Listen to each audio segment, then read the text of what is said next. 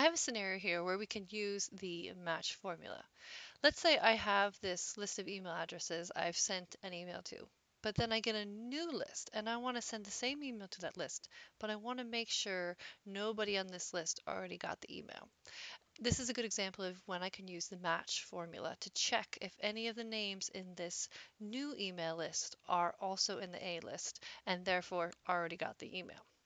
So to write the match formula, I will do equals match, and then I want to enter the search key, and I want to look for the value in column C. So to do this as an array formula, I'll do C3 colon C.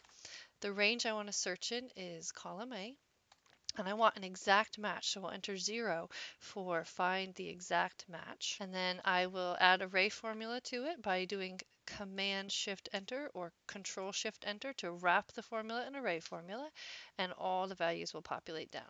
So now I know that anywhere that there is a number, that person already got the email because this contact here is in the sent emails column. What can I do with this information? I can do a couple things. I can use a filter to get a filtered list of just the email addresses that haven't gotten the email by filtering for the NA columns only. So I can select column D, turn on the filter, and then I can scroll down and select only this NA value. And now I know this list is the people who have not gotten the email. I can copy that out and paste it into an email, for example, and then I have my list. I could also take it a step further and use a filter formula. I can do something like filter, and I can filter the range, column C, and I can filter it by wherever there's an error in column D.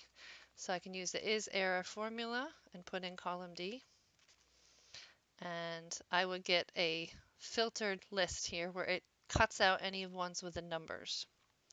If I want to take it a step further and make a comma separated list, I can use the join function.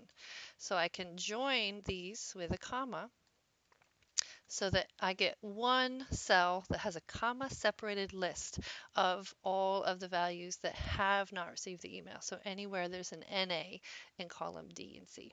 I can take this a step farther and combine all of the formulas into one. So the join function, the filter function, the iserror, and the match function. And I would get something like this. We'll start with our previous formula. Instead of referencing column D, I'll instead put the match formula here. So I'll do the match formula, looking for column C, and I want to compare it to column A, and I want an exact match, so I'll do 0. And there I would get a list of only the email addresses who've not received the email. And it looks like it also included the header here, so I can change my references to start at cell 3 of column C and column A, and that would take care of that. And again, one formula gets a comma separated list of values from column C that are not in column A. So this is my list of email addresses I need to send the email to now. And it won't include anybody who already received it, someone who might be on both lists, for example.